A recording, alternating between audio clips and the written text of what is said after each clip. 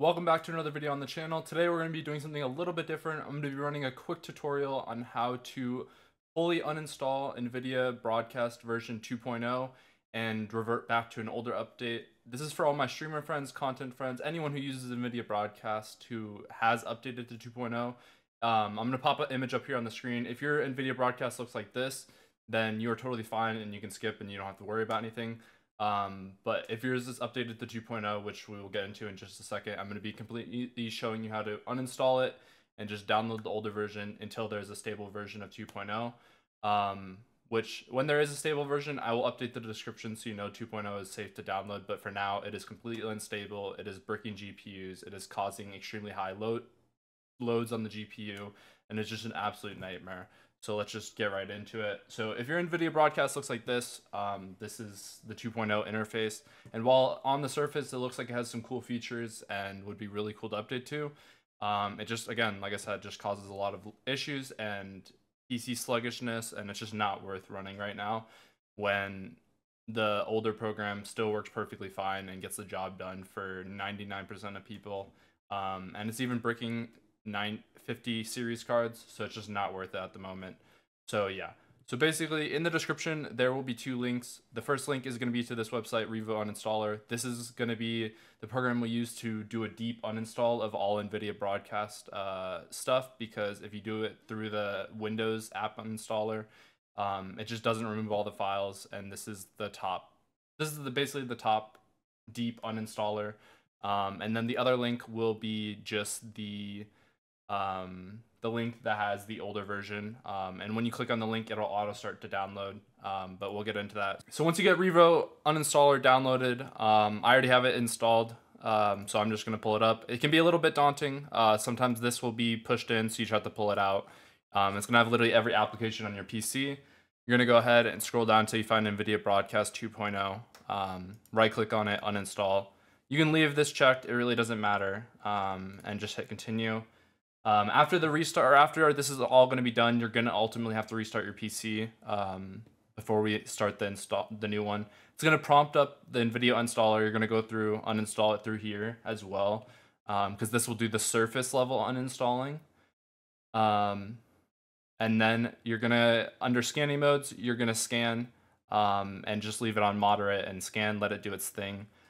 This is when it's going to be pulling those deep files that are hidden that can conflict with the older version. And so I will cut to when this is finished.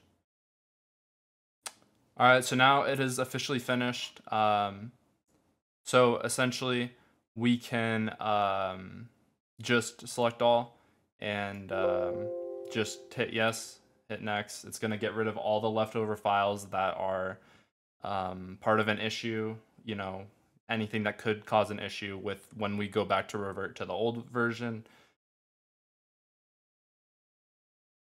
Again, here, this is all the just NVIDIA Broadcast stuff. You're just going to go ahead and hit select all. And you're just going to delete them just to make sure everything is good. So that way you can have a fresh install when you go back to the older version. This is definitely going to take a minute. It's about 6 gigs of files. All right, that is officially finished. Again, the rest of the files will not be able to be fully deleted until the restart, and sometimes it freaks out a little bit. Again, these will be officially deleted as soon as you restart your PC. So we just hit finish, and it is officially uninstalled. So I'm going to go ahead and restart my PC, and then we'll go ahead and start the install for the older version, and then you're good to go. All right, now that I've restarted and everything, you can go ahead and download the link if you have not already. By just clicking on the link in the description, it should auto pull you up to this page, which will auto download the file. If for some reason it doesn't auto download, then you can just click this button here to start downloading it. And that older version will be downloaded, and then you can just open it up, which then you can just go ahead, go through, just leave it on Express. Again, this will just install it as normally as you have in the past, and Then as soon as it's done downloading, you'll be able to go back and set your microphones to NVIDIA Broadcast again and use NVIDIA Broadcast as normal. Won't cause any issues, won't cause any GPU load, won't cause any issues in that regards. And again, I will leave a comment in the description when it is okay to upgrade to 2.0.